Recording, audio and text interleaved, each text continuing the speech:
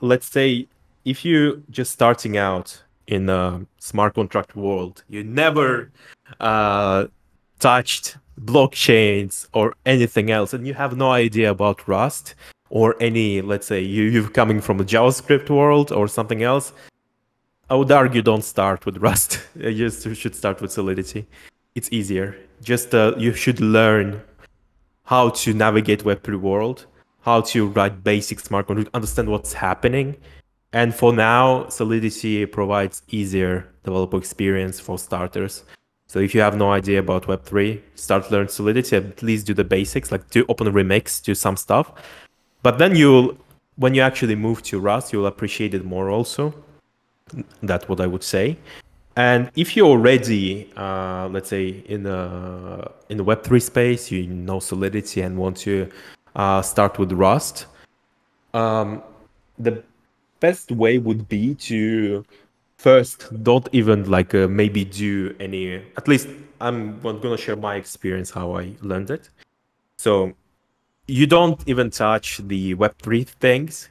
Try to learn the basics of a language, build some random CLI, maybe it's like related to a Web3 or not. Just learn the basics of a language so that you can navigate it easily, know how to navigate documentation in Rust. It's super important because sometimes you have to know the types and you have to know how to navigate, let's say, crates.io or some documentation that's provided, how to generate documentation. It's super important in Rust. And then afterwards, after you cover like a super basics, maybe even like I would say reading like 10 chapters of Rust book is sufficient. Mhm. You pick one chain. I would argue I would say okay, try let's say 1-2 chains, but focus on one for now. It will be a lot more beneficial for your Rust knowledge, and you at least gonna get accustomed to the APIs they use in a certain chain. Because how I learned it, I learned the basics of Rust, written some like random CLIs and stuff. Then since I had some experience with Near, I decided to get into Near a bit more. So I written, let's say, Open Zeppelin type library for Near protocol, and that actually improved my Rust skills at the same time.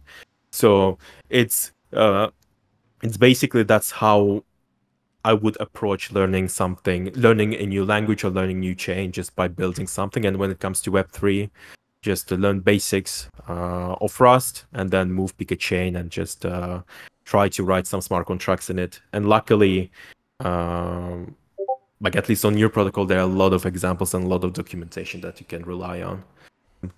And Rust for smart contracts, I would say the chain that, from my experience that I worked at and written smart contracts at, is the easiest one so far is the Near protocol. I know it might be a bit of shell since I also created a course about this, but I would always suggest if you, let's say, have already a knowledge in Solidity, you have already a knowledge in what a smart contract is, how it works, instead of trying to, let's say, go and let's say, use Substrate to build a whole chain yourself in Rust, which is a lot harder than writing smart contract. You could go to a Near protocol. Those guys, the whole motto is to make Near protocol should be consumer centric and easy to use for both developers and regular users. So they built a lot of, let's say, testing tools that you can easily use. Their whole API in Rust to write smart contracts super easy. You can literally just add a macro on top and you already have a possibility. You don't have to even code it yourself.